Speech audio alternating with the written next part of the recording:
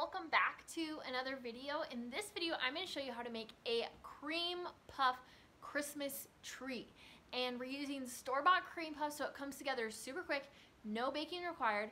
This is actually something I made when I was like 13 years old. It's officially called a croquembouche, and usually use like spun sugar, but here we just take these store-bought cream puffs and candy melts and put it all together into this fun little spin on a Christmas tree.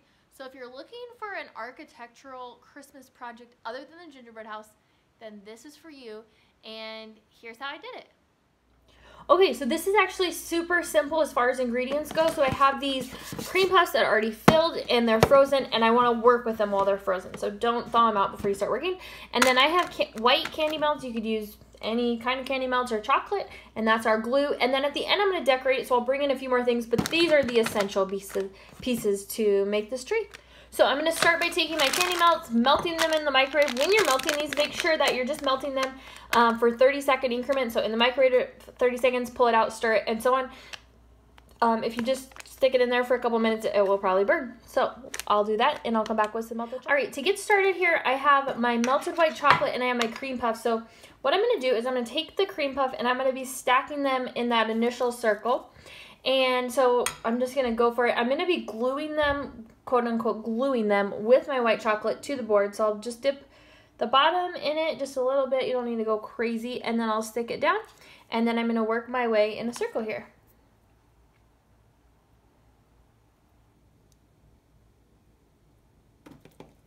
Okay. So I have my first ring of cream puffs made, and because they're frozen, that white chocolate sets pretty fast. So I'm going to move on to the next ring. When I put this next ring on, I'm going to be alternating them, or kind of putting them like on the crack here. So it's like kind of like we're building with Legos or something like that. They'll just set in between the ones below it. And then as you put them on, you just want to slightly put them to the inside so that it actually starts to create that cone shape that we want. So let me work on my next ring. So again, I'm just dipping them. Again, not too much chocolate, but enough to glue it here, and then placing it on and pushing it just a little bit inward, and I'm going to build up from here.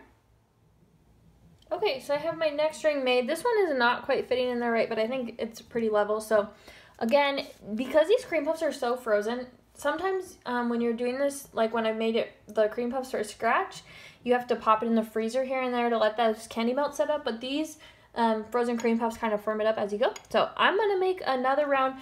And again, all I'm doing is getting a little bit of white chocolate on the bottom. I'm just scraping it off on the side of my bowl and popping it in between and putting it slightly inward. So you can see it here from the side. It's starting to build up. So I'm on about my third round of building, and now I'm going to keep moving on to the fourth.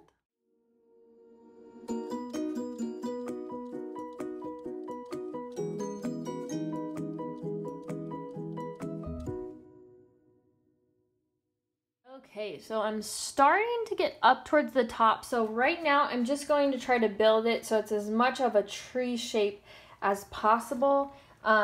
If you wanted it to be really perfect, they do sell like those styrofoam cones that can go like in the middle, and then you just glue it to the cone.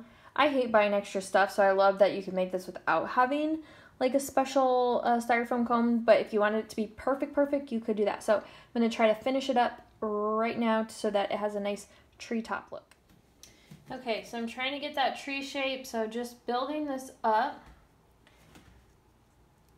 And it might not, well, it's not going to be perfect, I can tell you that right now. But yeah, I accept that, but I'll try to make it as much of a treetop kind of shape as possible. And I'm just about there, which is awesome. And I think I can tolerate one more on top. Put plenty of glue on that and slide that in. And that right there is the tree. Cute. So now I'm gonna decorate it. I wanted to pause and make a note. This tree has, I would say, a 6-inch diameter across the bottom. And I would say it's about a foot tall, and that took about 1.5 containers of these. These are from Walmart. They're like the only cream puffs I think Walmart sells. So anyway, if you're planning to make one for a 6-inch diameter and about a foot tall, maybe just a little bit more than that, it took me a container and a half. You guys, the store-bought cream puffs are super awesome for this because I've made them from scratch before, which they taste great, but it's hard for me to get them all consistently sized, so these are basically all the same size, so they work really well together. Okay, now let's go decorate. Okay, so I wanted some ornaments for my tree, so what I'm doing is I'm taking some candy melts, and I'm just taking the melts themselves. I'm not melting them down, and I'm going to use the flat side. There's kind of a rounded side and then a flat side, and I'm going to do a white chocolate drizzle using just leftover chocolate from the gluing, and I just popped it into a piping bag. You could just use a spoon, but I kind of like a little more. This one I did with a spoon, and then I wanted it a little more exact for the rest of them. So just giving these a drizzle, little ornaments, and yeah, just something fun to decorate the tree with. And then you could do, so honestly, like, sky's the limit, truly. Like, that's why I love this as an alternative to a gingerbread house. But you can, you know, put some sprinkles on these. You could do all different colors. Like, there's so many options. I think I'm going to throw sprinkles, these gold sprinkles on some of them. And I'm going to make a few more, and then I'll put it all together on my tree. Okay, so I have got some melted green, look, there it is, melted green candy melts, and I'm just going to do a big long drizzle up and down the tree, and then I'm going to come in as it's setting, before it sets, hopefully, and I'm going to stick my ornaments in this green.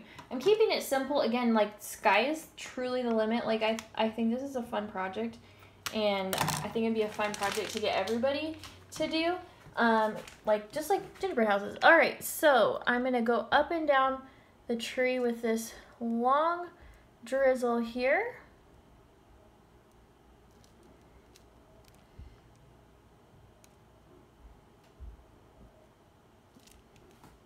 Now this is plugged up. Okay, there it is. And I'm just gonna keep drizzling. And then before this all sets up, I'm gonna come in with my ornaments. And kind of have to be patient because it's easy to drizzle the top. The little puffs themselves aren't as easy, so kind of have to get in there. And if you move up and down the tree a little bit, that can help too. So again, I've said it several times, I'm coming in with my ornaments, and if they're not sticking, I'll just add a little bit of candy melts to the back.